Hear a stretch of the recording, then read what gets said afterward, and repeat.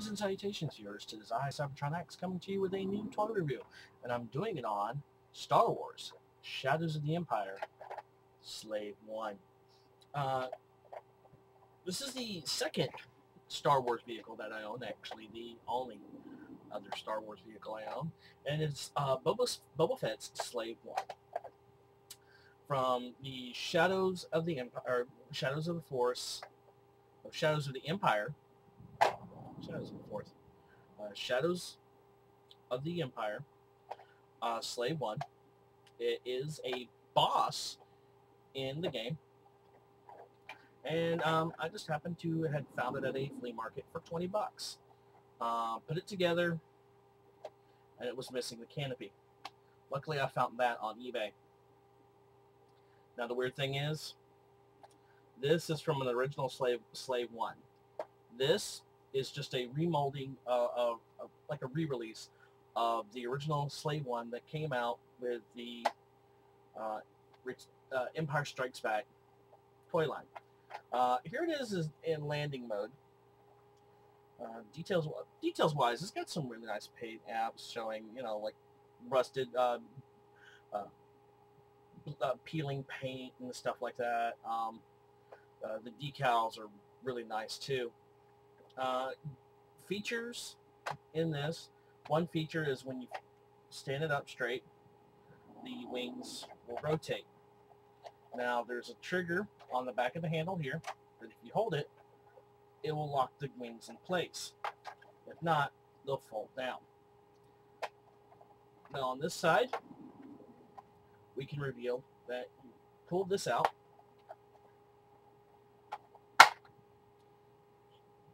sits in there pretty good. You can reach inside the vehicle. Inside, I had this happen. It comes with another item, Han Solo in Carbonite, smaller version than this version here that I have, which came with a Han Solo figure in Carbonite. This one is a little bit more better detailed, like with him being frozen. I like that detail over this one. This one kind of feels like it was smushed in there. And it's not rectangular, it's more of a odd shape. I can't remember the name of that. But there's that. Some really nice sticker detail on there. Now, another gimmick is, you see this level here. When you push it, it will lower down the seat where you can place and put Boba Fett. Boba Fett gets put in here and stayed since it's now I have that. And you fold that up. And there's a little spot here that you go ahead and you place.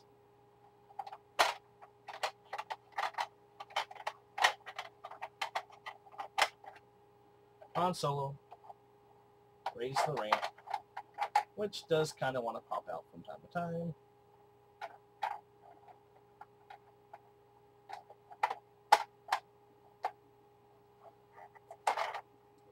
And replace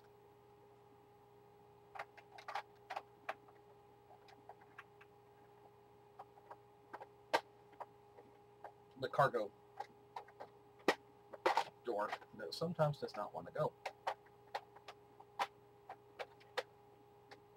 There we go. It is a really nice vehicle, really nicely detailed. And then the feature is the guns will rotate. Now, if you can find this and you're a true Star Wars fan, go ahead and pick it up. It is a great deal to have. I actually got this for 20 bucks at a flea market. Not a bad deal. Plus another 5 bucks for the canopy. Cheapest one I could find. So if you can find this, pick it up. It is a really nice addition to any Star Wars collection. This is Cybertron X, and this is full Bounty Hunter.